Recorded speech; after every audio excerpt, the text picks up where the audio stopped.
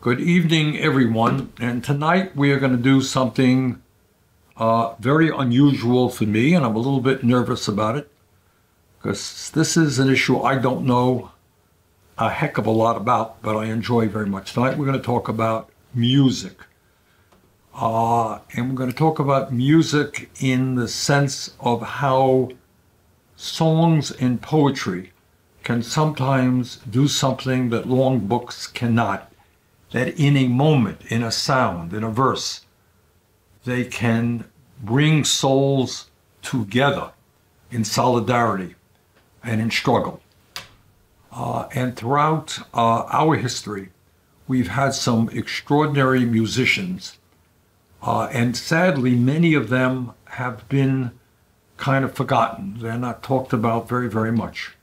So tonight, what I would like to do is put together 6 or 7 songs that have had an impact on my life, songs that I have known more or less for my whole life. And also with the goal here of trying to revitalize, if you like, progressive music, working class music, union music.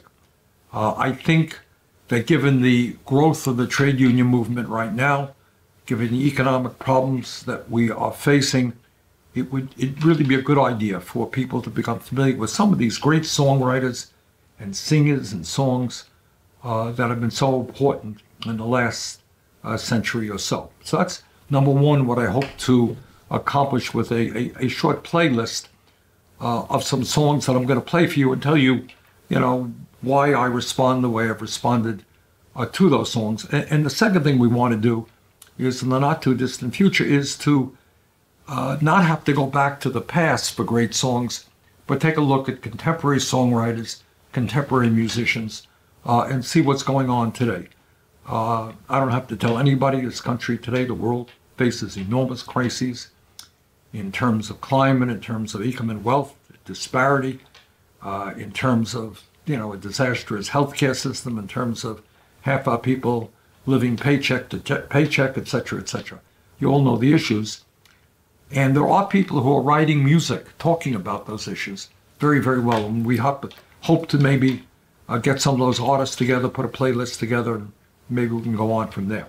So without further ado, let me do something I never dreamed I would be doing, but let's start listening. Let's start bringing forward a couple of songs, and let me say a few words about them. Rhea, what do you got?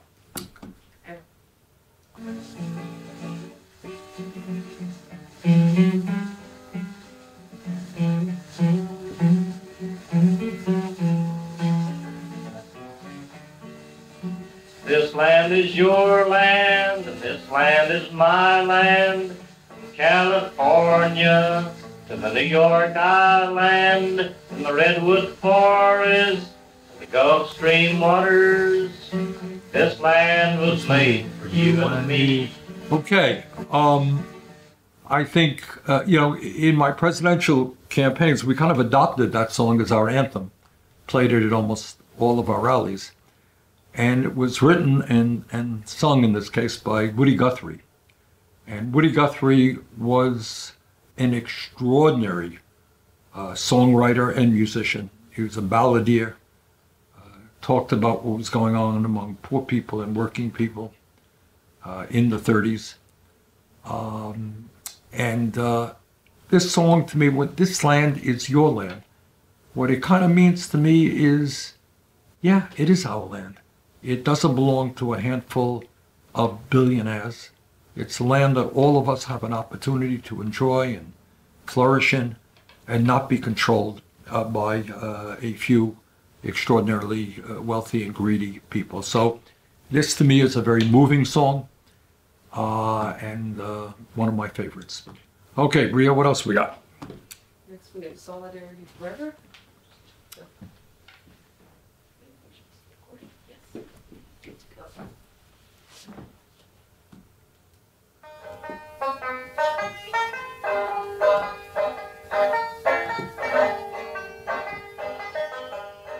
Solidarity forever,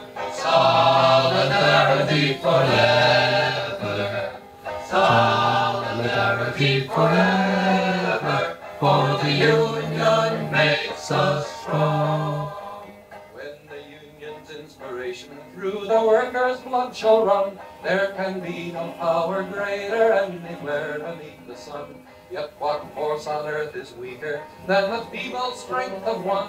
But the union makes us strong.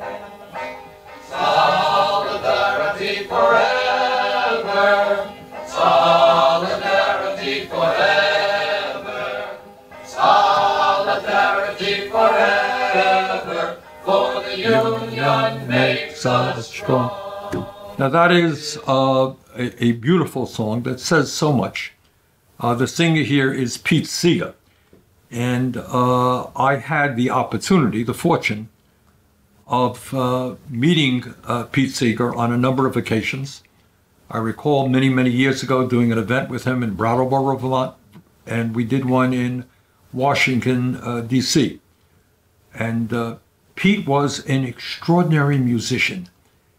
In more than any other musician, Willie Nelson does it too, but I think Pete, more than any musician I've ever seen, involved the people in his music, whether they were kids. He'd often do performances for kids, for adults, everybody singing along and having a good time.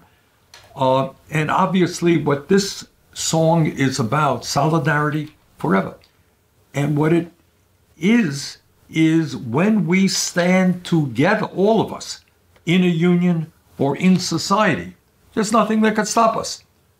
Ordinary people, working people, are the vast majority of the people. And the only way the billionaire class gets richer is when they divide us up. So the meaning of the song, the strength in the song, is solidarity, which is an unbelievable concept. It's a concept that over the years was talked about not only in unions, not only in American society, but global society, working people coming together to end wars, to end pollution, to end climate change.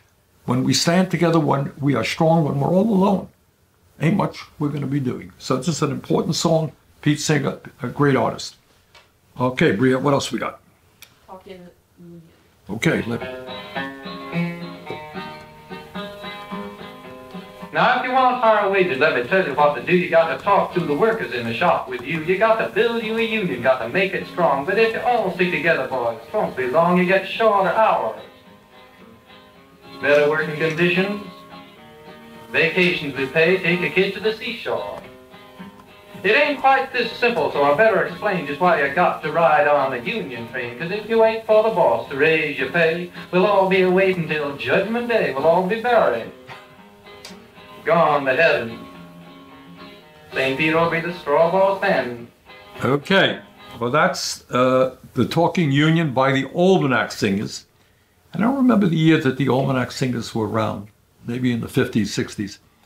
But a great group of people, followed later on by the Weavers. Anyone remember the Weavers? Pete Seeger was in that. And Seeger, I think, was in the Almanac Singers, maybe with Woody Guthrie as well, I'm not sure.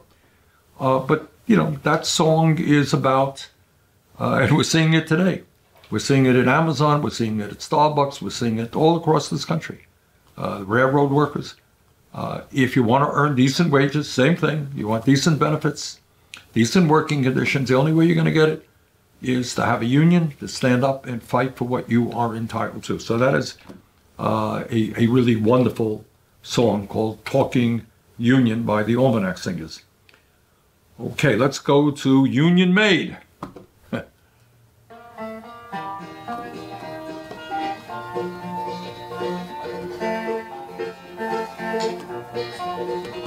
There once was a Union maid who never was afraid. All the goons and gangs and the company banks and the deputy sheriffs who made the raid. She went to the Union Hall when a meeting it was called.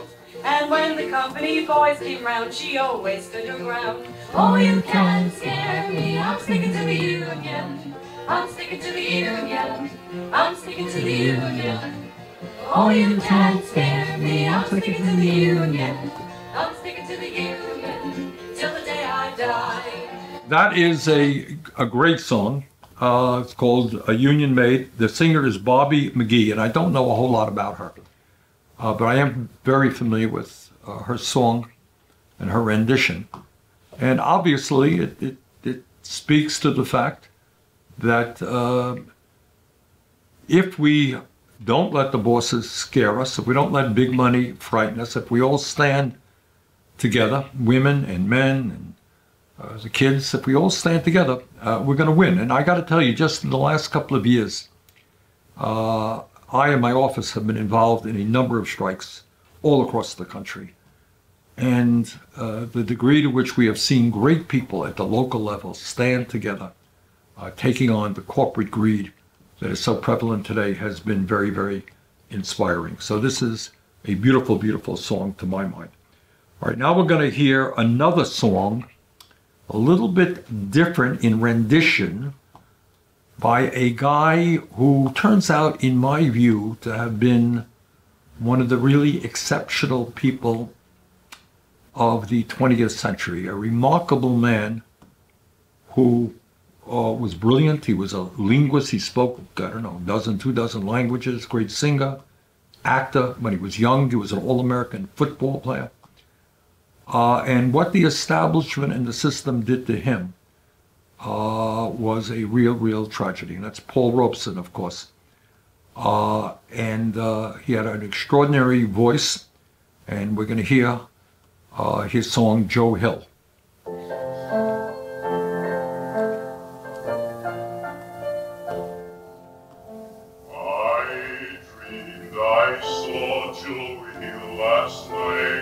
Alive as you and me, says I, but Joe, you're 10 years dead.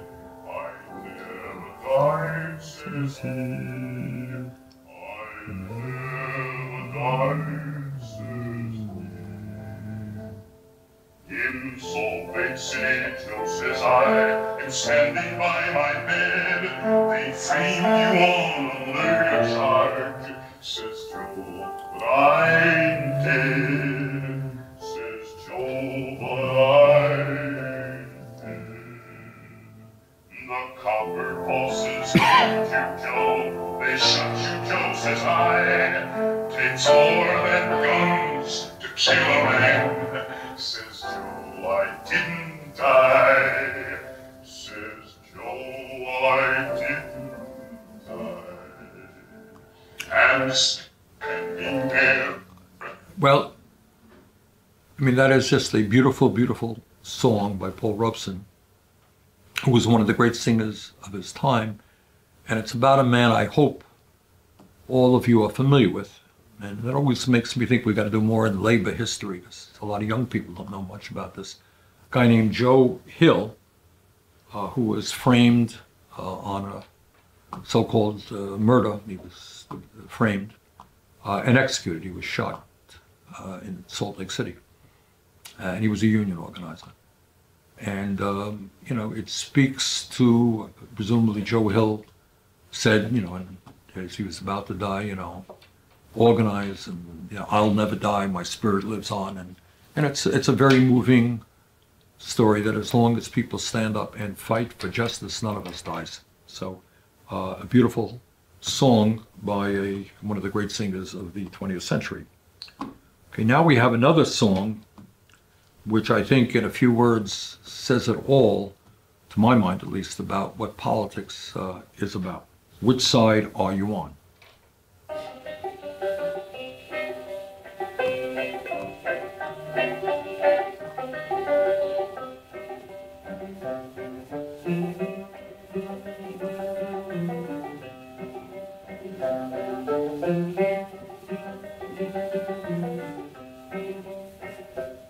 Come all of you good workers, good news to you I'll tell of how the good old Union has come in here to dwell.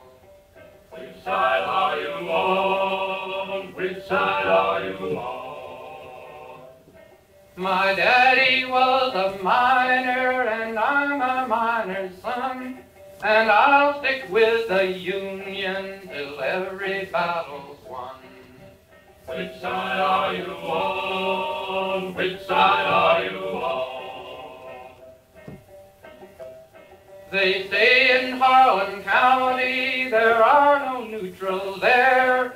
You'll either be a Union man or a thug for J.H. Blair. Which side are you on? Which side are you on? Okay, and I think very often when I give speeches, I use that phrase because it's the essence of what politics is about. Politics is many, many things. But at the end of the day, which is not to say you can't make mistakes going forward, we all do, but you have to make a determination, which side are you on? Are you on the side of the big money interests who contribute huge amounts of money into politics, who own a significant part of the media, who control the economy? Are you on their side, or are you prepared to have the courage to stand up for ordinary working people and people who are struggling to keep their heads above water? And so I think in just one phrase, it tells everything you need to know about what politics is about. So that is a beautiful song, and it came out of, I'm not quite sure the history of that song, but it's listed at least at the United Mine Workers. It's a song that I guess the mine workers adopted as their own. Now the last song we're going to hear is a beautiful song from Judy Collins called Bread and Roses. Go marching, marching in the beauty of the day. A million darkened kitchens, a thousand mill-lofts gray, are touched with all the radiance that a sudden sun discloses. For the people hear us singing, bread and roses, bread and roses. As we go marching, marching, we battle too for men, for they are women's children, and we mother them again. Our life shall not be sweated from birth until life closes. Heart, soul, as well as bodies, give us bread, but give us roses. That's again another beautiful song by a great singer. And the message there is we have to keep our eyes on the prize and know what we're fighting for. What Bread and Roses means to me, and by the way, this came out of the suffragette movement, the fight for women's right to vote, is that, in a sense, bread means economic justice. It means all of us are entitled to health care, to education, to decent housing, to decent wages. But life is more than that. And the roses aspect is we're entitled to beauty. We're entitled to culture. We're entitled to expanding our mind and education. And we're entitled to a life not just of drudgery of having to go to work to make a living. And so I think that's what that song is about to me, and a very beautiful one indeed. So that's it. I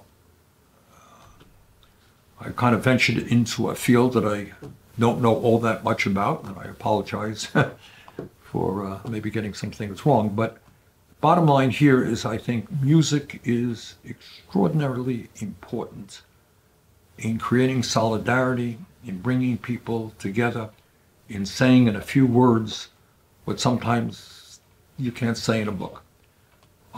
So I wanted tonight to just bring to you some of the songs that have meant a lot to me in my life, older songs, some of them go way back, written by some of the best songwriters in the modern history of this country. And I hope we can keep their work alive. It's important that young people kind of get a sense of that music and where it came from and what it meant to the people at that time.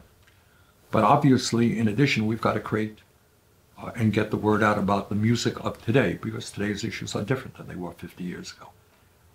And I know that there are great writers out there and musicians out there who are singing that. And kind of next time around, we'll deal with music in a more contemporary sense.